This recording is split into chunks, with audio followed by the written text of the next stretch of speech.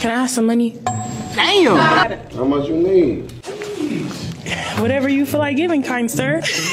But the fact that I don't like when a woman see. What?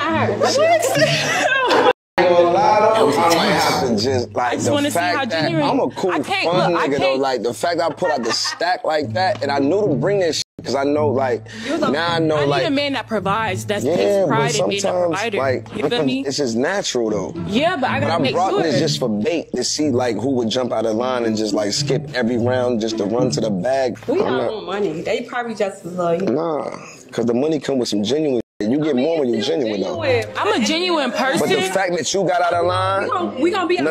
The fact that you got out of line and ran up to that, crazy. Damn, that's a no.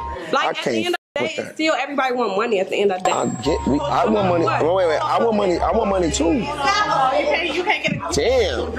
I'm gonna put this in your hands, bro. I ain't really gonna with it right now. Like, yeah. I'm already on payroll. No, I ain't even on that. I need a man that takes pride in being a provider. We're here to compete for you and to see if you're a good match for me. A good match for me is a man that takes pride in being a provider. So that's why I asked you that, really just to see what you was gonna say. I know baby girl in the blue, and she ran from way the over there, and she left, bro. She left? After you put the money back in, she left. Man, get her the out of here. Like I ain't with none of that act. I need a man that's going to take pride in being a provider. This dude is a millionaire, bro. Do it look like he has a problem with that? He's a commodity, you ain't. Look, I've been seeing these little videos floating around the internet for a while, and I try not to touch one. Because truth be told, man, sisters, man, y'all making yourselves look bad. Not all of y'all, but a lot of y'all making yourselves look bad when y'all go to shows like this and do content like this, because automatically the man is not looking for love. He may interview you and screen you and do, 1 through 10 to see what he working with. But at the end of the day, it gives off extreme desperation. And that's not a good look. When you look at the majority of them chicks in that line that's sitting there waiting on their chance, you can look in their pupils, you can look at their demeanor, you can see that they ain't ready. You can see that they're not genuine. You can see that they look lost. They genuinely look lost. Like, I don't see, maybe it's 1 or maybe 2 in there, in that line that was sophisticated. But other than that, no. First thing you come off and say, can I get me some money? How much you need? Whatever you want to give, dear sir. And then she want to flip it back around and say, well, I just want to know, a man is supposed to provide. So I just want to see if you actually had some pride in being a man and providing. Man, you capping.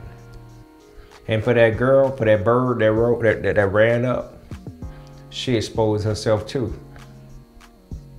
Dudes are not crazy. They ain't dumb. From a long shot, especially the ones that have already been up and down that road before. They ain't crazy. They see and they peep game. And the crazy part about it is, this is why you have to humble yourself when you get around older people. You hang around older people, they can put some seasoning into your game and let you know that, hey, yeah, you may be grown, but you're still a baby. I'm grown. I'm 21 years old, I'm 23 years old, I'm 18 years old, I'm 19 years old, I'm grown, I pay my own bills, whatever. Yeah, but you're still a baby to the game. You're still a baby to the game. Just because you probably got 30 bodies under 22 years old, that does not make you grown. It comes with this. And many people these days, many chicks, and a lot of dudes too, man, they ain't using this right here. Not at all. So they out here showing their hand and not even realizing that if you just focus on the right thing and focus on God, the rest is gonna fall in place.